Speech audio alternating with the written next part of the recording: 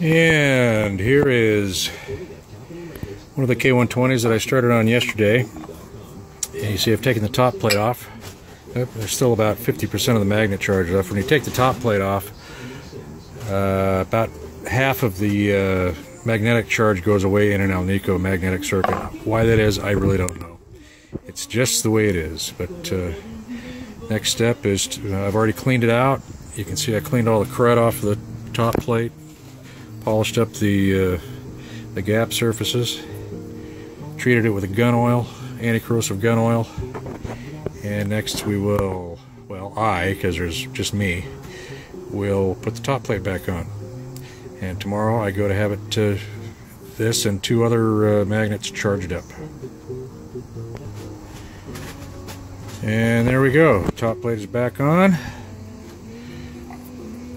Let's see what it is. It's a K120 JBL, ready to get recharged.